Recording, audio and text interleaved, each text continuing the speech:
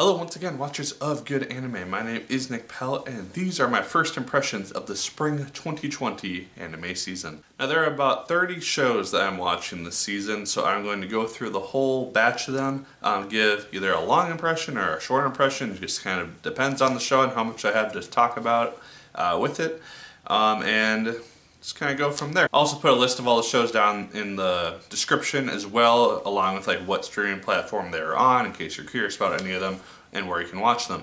There's nothing really from High Dive or from Amazon Prime this season that I'm watching. They just don't really have anything. I was gonna watch my teen romantic comedy Snafu on High Dive, got delayed. So what do you do? Also, I'm probably gonna butcher a lot of anime titles and character names and that stuff because I'm not going to remember everyone's name. So, apologies if that bugs you. So the first show that I'm going to talk about is the only one that is basically an ongoing show, that is Boruto. The show seems to be finally adapting the manga arc, which people are really excited about, which kind of starts to play into that first scene that we saw at the beginning of the show with the destroyed Leaf Village and Boruto being kind of in Shippuden mode, basically. And going up against this mysterious figure. And so I think we get to learn who that mysterious figure is and the organization that he works for. So I know nothing of what to expect, but I'm excited for it. I've enjoyed Boruto for what it was, and so let's see what it does. Shachibacho President, It's Time for Battle. This is a anime which seems to be based on a mobile game from what I understand. And it deals with this young man who has a childhood friend who works for this, essentially a guild or like a battle company. They go off on quests and get items from people and things of that sort. And he is recruited to be the new president once the old one, I think, mysteriously vanishes or retires or something of that sort. And he has to basically run the company, try to get them money, and it seems comedic enough. It doesn't seem like anything too terribly memorable thus far, but I'm enjoying it for what it is, and first episodes are fine. Gleipnir.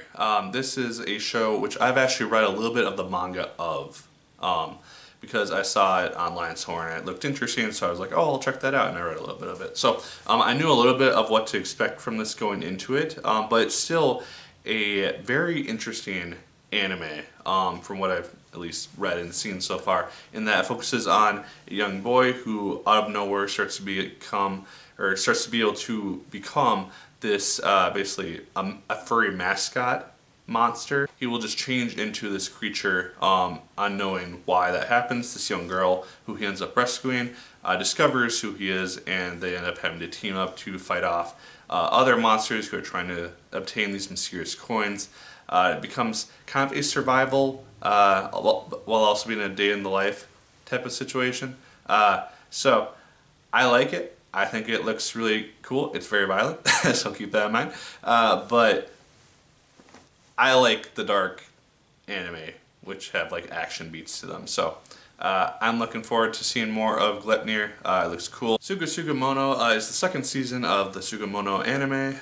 It focuses on a young man who has teamed up with the spirit of a obi that his mother has left him after she passed away, and they have to fight off against other spirits which are trying to cause problems in their city as more and more friendly spirits and human counterparts end up siding with them and fighting with them. It's a fun show, it's an ecchi show, it's a comedy, and it's one that I actually watched the whole entirety of the first season of in the last week, and I actually quite enjoyed it, and found myself getting more into it than I thought I would. So yeah, second season. If you're going to watch it, you're probably already watching it, but I'd say check it out. It's funny, and I like it. Woodpecker's Detective Office is a kind of, seems to be, at least after the first episode, which debuted yesterday, a standard detective show thus far. I don't know if the main mystery is going to kind of do like an inspector thing, where it kind of lasts for the entirety of the season, or if it'll just be wrapped up in an episode or two. But it focuses on these two young men who basically start up a detective agency. Shocker. But the twist is that it kind of decides to flash forward to, I think, like 10 years in the future, and goes back and forth between that and one of the gentlemen who's still alive and around, who's kind of reminiscing because his partner has since then passed away. And so I'm curious to see where this goes. It's only one episode in, so I don't really have a lot of stuff to say about it thus far, but it could end up surprising me. Who knows? Shironeka Project Zero Chronicle is a fantasy anime which focuses on basically a heaven and hell scenario where you have the Kingdom of Light, Kingdom of Darkness, and you have our two protagonists in those distinct areas who I presume are going to end up uniting as a united force at some point to take down the Demon King, or the King of Darkness, or whatever it is. And so that's at least what the OP seems to be implying, and that it's also going to turn into something of a love story as well, which I'm always down for. I'm down for like the Romeo and Juliet-esque scenario for love story, things like that. And the animation so far looks good. The action scenes are well done from what I've seen. And I'm curious to see more about this world and see where the story ends up going. Princess Connect Redive is also an anime based on a game of some sort, and this is one of my favorite shows of the season thus far because it definitely has a Konosuba vibe to it. It is an isekai show where our main protagonist is stuck in this fantasy world. He has this young, cute girl who basically has to obey his commands and basically serve as his steward or servant or what have you, or helper. I don't know. The twist with it is that he's not really like a Kirito type or a Kazuma type or anything like that. He's a silent protagonist for the most part. He seems to have lost a great majority of his memory. And so a lot of the show is focusing on him trying to regain those memories while also being enlisted in various comedic scenarios. It definitely has, like I said, a Konosuba vibe where it has 4 main leads and they're put into funny battle situations. I like it so far. It's very comedic. It's probably had me laughing more than any other show so far this season. And so, yeah, I'd say check it out. I think it's really funny. And if you're a fan of Konosuba, you'll probably enjoy it like I have. Second season of Fruits Basket is also up, and 2 episodes in, it's Fruits Basket. It's what I enjoyed about the first season, just continuing on from here. I know nothing about the original manga text, so I don't know where the story's supposed to go or anything like that. I think I've heard that it's now past where the original anime series went or got to, and so yeah, I think it's supposed to be like 3 seasons in total, so I'm assuming we're not going to have everything wrapped up by the end of this season, which I'm assuming is a 2-core. But yeah, I'm excited for it. I really enjoyed Fruits Basket Season 1. I'm gonna still enjoy Fruits Basket Season 2. Diary of Our Days at the Breakwater is a fishing show where it's basically cute girls doing cute things. In this case, it's fishing. You have this young girl who ends up moving to this rural town, kind of in a non boyori type of situation. And she ends up being enlisted in this fishing club. She is kind of squeamish around fish and bugs and whatnot. And yet she ends up going to the first day of it, really starting to enjoy it, and that's what the first episode is pretty much. And so I'm guessing it's going to be just kind of more of that. Not a lot of drama, just like I said, cute girls doing cute things, and I'll watch it for the sake of it. Shadowverse is the latest card game anime that I've never heard of or played, so I'm learning the rules as I watch it. First 2 episodes are basically a similar setup to how Yu-Gi-Oh! Originally set up, where you have this young guy who has to get back a stolen possession from someone that he cares about, or for someone that he cares about, and ends up becoming this really good duelist or Shadowverse player or whatever they designate themselves as. It's fine so far. Like I said, I'm seeing a lot of similarities to Yu-Gi-Oh! Thus far, but I'll still watch it because it's enjoyable enough and it seems well done enough. And it could have a darker story that I'm just not aware of.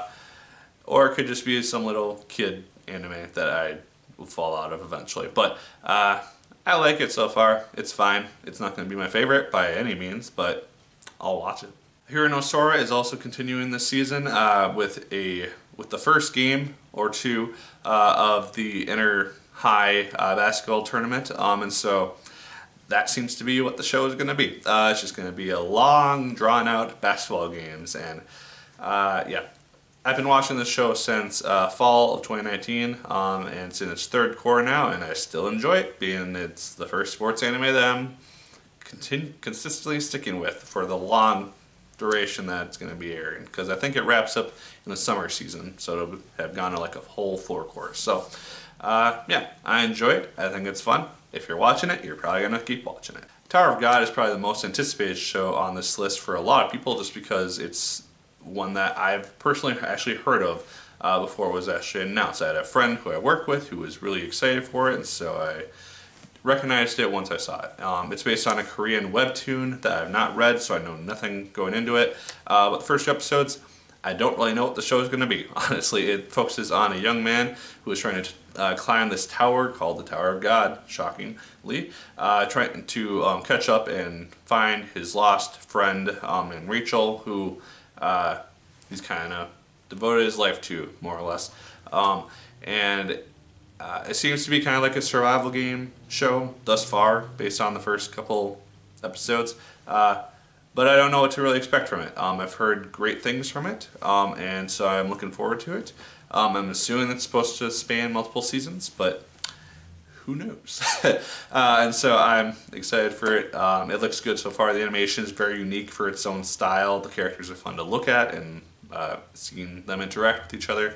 And so, yeah. It's one that I'm excited for, and probably one of my favorites of the season so far. Tamayomi is the other sports anime, this time focusing on baseball. It's the second baseball anime that I've actually watched since I started watching anime regularly. Focuses on this young girl who ends up going to this high school. She had a bad time in middle school being a pitcher because she has this really cool curveball that nobody is actually able to catch, so none of her catchers wanted to have her throw it. And so something that she was working towards and building towards for a long time, many years, she just wasn't able to do, and so she just kind of fell out of love with the sport.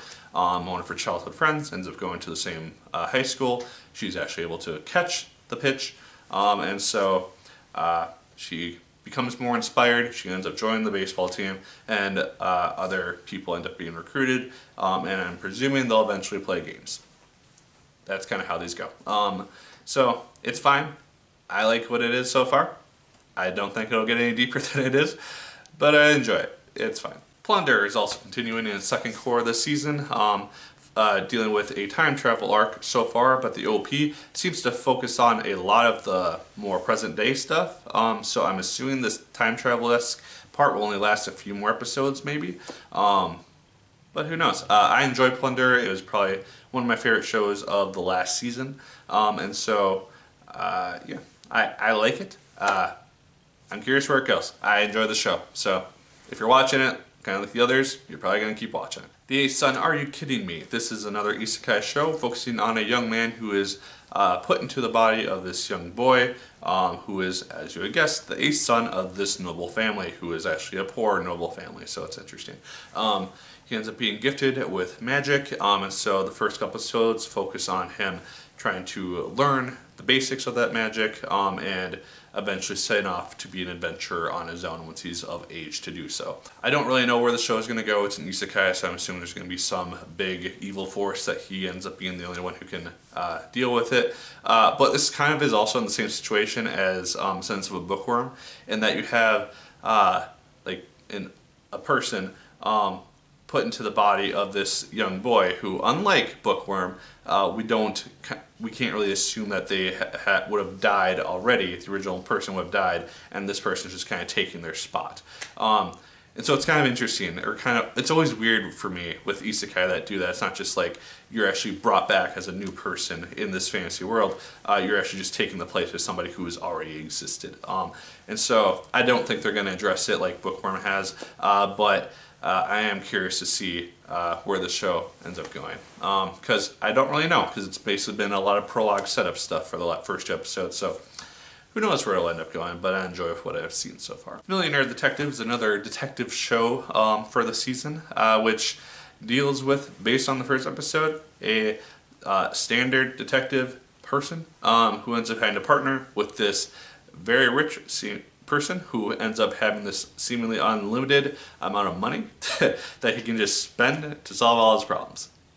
I don't know. First episode was fine. It's basically, like I said, a setup episode, so I don't really know where the show's supposed to go or what it's going to dive into or anything of that real nature, but I'm intrigued enough to keep watching. Kakushigoto is another comedy of the season which focuses on this manga artist who is known for drawing kind of ecchi or funny or more mature content, and it's what he does as a living, and yet he is very desperate to make sure that his young daughter does not figure out what he does for a living, and so a lot of the show is focused on him trying to hide that scenario while also jumping to her being 18 and me not knowing if he's supposed to have died after this point or not. But it focuses on her slowly kind of unraveling what he has done once she is of age, and I'm assuming eventually seeing her reaction to that. And so yeah, it seems like it might be deeper than I expected it to be, but it's also got a lot of good comedy to it as well. And her character, the daughter's character, is very cool as a young kid, just because she's very kind of in the know, and I think has a lot more going on in her head than the average young child of whatever age she is. Certain Scientific Railgun T. This is another show which is continuing this season, as a lot of them are. It's, as you probably know if you're watching it, has suffered a lot of delays due to COVID-19 recently, and so it seems to be on track so far to just continue bustling along. It's starting to get very exciting with its current arc, and it's a series and franchise which I found myself to really enjoy for the most part. So I'm going to keep watching it.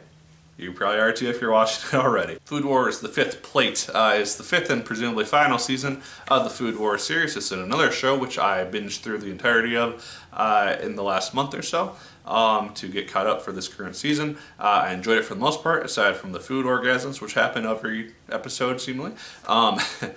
But this is also the Blue Arc, which from what I've seen online, people just absolutely hate, which I can't really doubt them for, because of what the OP seems to imply is going to happen, and also the fact that season 4 basically felt like a series finale and a wrap up, and aside from that little tag at the end which set up the next arc, it could have easily ended there. So I don't really know what's going to happen, or if I'll end up just absolutely hating it, but who knows. I'm excited for it regardless. We'll see what happens with it. Appare-Ranman is a show which takes place in the United States, where I currently reside. And it deals with, I think, like 19th century US, where you have this these two people from Japan who ends up making their way to the US and end up in this driving race going from, I think, LA to the East Coast, and one of them is basically a tech or gadget genius, and the other one is just kind of there along for the ride, and they end up recruiting other companions, it would seem, as well. I don't really know what to expect from this show. It seems like it's got a good amount of comedy, but it's one episode in. I don't really know what to expect from it. So I like what I've seen so far, though. Sakura Wars, the animation, is basically an advertisement for the game that comes out in like a month or so. And from what I've understood from someone who is more familiar with the series, this takes place 14 years after the events of the original show, which I have never seen and know nothing about, and deals with a whole new group of girls who are stage performers, but also like the defenders of the world, or something of that nature. And also, I guess, takes place after the events of the game that's based on, so that seems spoilery, I guess. It's fine. It's not going to be my favorite show, but it's an action-y show. The main character seems a little dense for my taste, but I'll watch it, I guess. I don't know. It seems fine. Wave, Listen to Me is a show focused on a radio station, which I have not seen anything do so far in anime form, where you have this middle-aged waitress at a restaurant who ends up one night getting drunk and being recorded by this radio producer, basically just ranting about her ex-boyfriend and love and things of that nature. It ends up getting played on the radio. She ends up going on the radio and doing more of these types of just ad-libbed, one-track mind type of things. And eventually gets recruited as a radio personality, gets her own segment, as the first episode seems to foreshadow, and it kind of goes from there. And so I've liked this show so far. It's 2 episodes deep, and I think it's interesting enough, and I don't really know where it's going to end up going.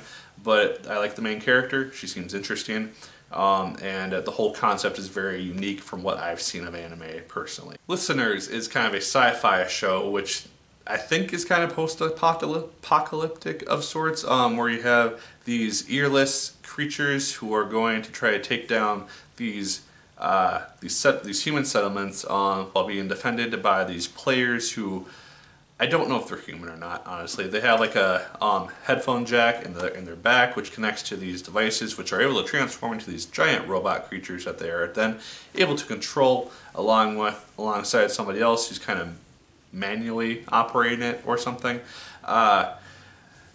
It's kind of a weird show, and I don't really know what my whole thoughts are on it so far.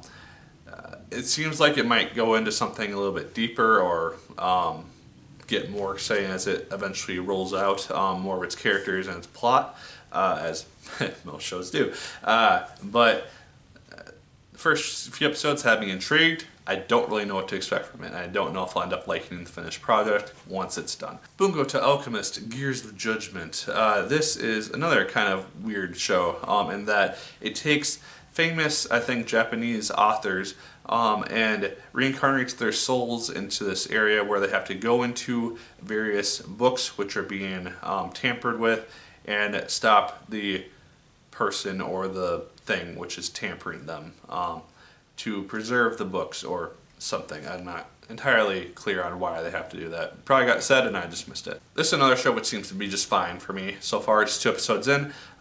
It seems darker than I was initially expecting it to be, but I like it so far for what it is. It could get better, it could not. But I'll watch the entirety of it because I like literature, so knowing more about books to read is a good thing, I guess. My next Life as a Villainess, All Routes Lead to Doom is another isekai show.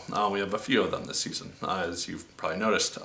And this is probably my favorite of the batch so far, to be honest, just because the main character is basically put into an isekai fantasy world, which is the same exact thing as a game that she used to play, where there's this evil villainous character who once your main character in that game obtains one of the male protagonists as a love interest, she tries to kill you for that and ends up getting killed herself. So every scenario either leads to her being exiled from the kingdom or killed by love interest A, B, C, or D, or E. And so her knowing that, she is trying to remove all of those death flags as best as she can, while also being just a very likable person as well. You get to see her before she basically like reclaims her memories or whatever, and she's just the spoiled brat who nobody likes. She was on track to become that villainess, but once she remembers that she is in an isekai situation, basically, she does everything in her power, like I said, to change relationships with people, just become more proactive. She is good at climbing trees. She becomes a great gardener. She just becomes a very likable person. I enjoy this show for what it is. I don't know exactly where it's going to go, but it seems like it's going to be extremely fun, extremely cute, and it just seems very, very fun to watch on screen as this girl who has this foresight about what's supposed to happen. She's just able to change these various situations and change the relationships that she would have had with these various people. And so I'm going to be curious to see once it eventually does its time jump and puts her in the school where all these in-game events are supposed to happen, how she's going to interact with the main character, the main hero of that story, and how those various things end up taking place. Kaguya-sama, Love is War was one of my favorite shows of last year, and it's back with the season 2.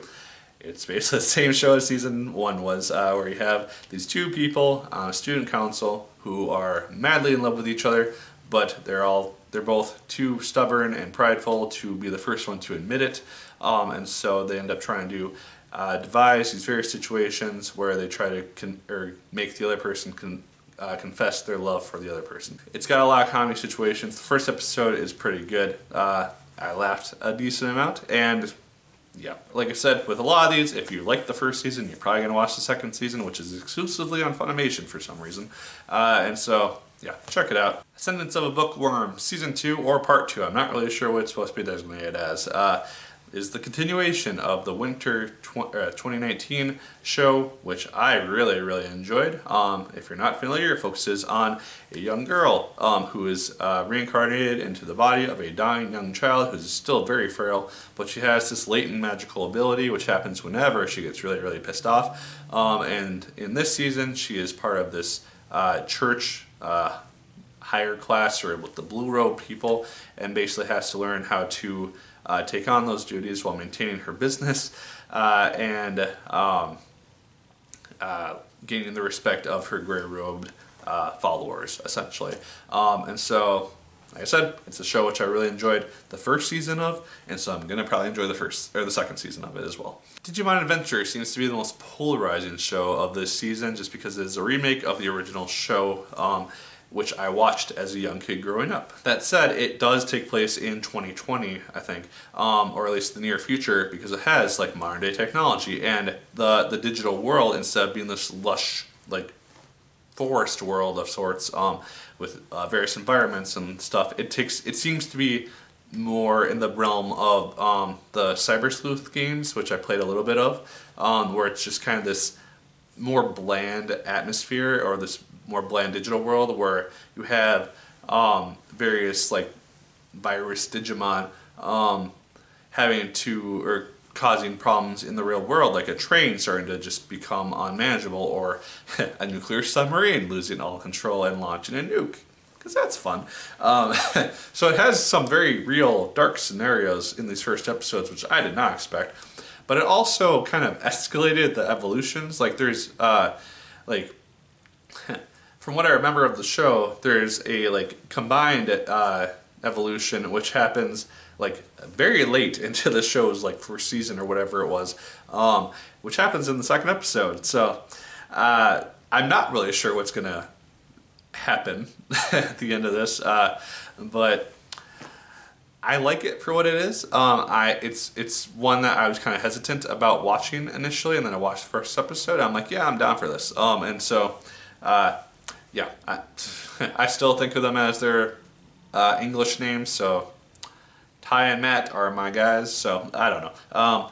I'm going to keep watching it. I don't know where it's going to end up going from here, because it's kind of jumped the shark in the first episode, so who knows. Arte is another show which is in kind of a similar vein as Snow White with the Red Hair, if you've seen that. It has a very similar feel, where you have this young girl who, in this case, is part of a noble family, but she has this immense passion for art and wants to be an artist desperately. So she ends up going and trying to be recruited by local artisans, gets turned down, mainly because she's a girl, which it does kind of focus on that whole idea of her being a female in this time period where women were kind of set into set roles and didn't really have a lot of options and weren't taken seriously as artists or in professions designated or like mainly dealt with by men. And so a lot of it thus far is her overcoming those obstacles and the sexist ideas of the time, and proving herself as an artist and as someone worth taking notice of and being respectful to. And so I like it so far. Like I said, it has a very similar feel to Snow White with the Red Hair. And yeah, I enjoy seeing these types of stories, so I'm curious where it ends up going. I just hope it doesn't continue to kind of lay on the whole, like, you're a woman, get out of here. You're not supposed to be an artist. Go in the home and make me a sandwich type of stuff. Yeah, I hope it doesn't dwell too much on that going forward, even though it is kind of like supposed to make us feel as annoyed with the whole idea of it as she currently is. But it's going to get kind of old if it keeps on going over and over and over and over in every single episode. And the last show on this list of shows that I'm watching this season is Sing Yesterday to Me. This is, I believe, an anime adaptation of a manga or a story which is like 15 or 20 years old now. I knew nothing about it. I know nothing about it aside from the first episodes that I've seen. It seems to be the drama of the season for sure. And that kind of deals with a love triangle, but also with focusing on a young man who doesn't really know what he wants to do now that he's been out of school for like a year or so. And so I think that a lot of people can just relate to that character just in and of it that self, or just because you might go to school for something that you really want to do and then there's just nothing to really do with it. This guy. But just the tone and essence of it that I've been getting so far, it just makes me really excited for it. and just seeing the backstory and where the characters are going to end up being developed from here. It's one of my most anticipated shows of the season so far, just of all the batch of them that I've seen.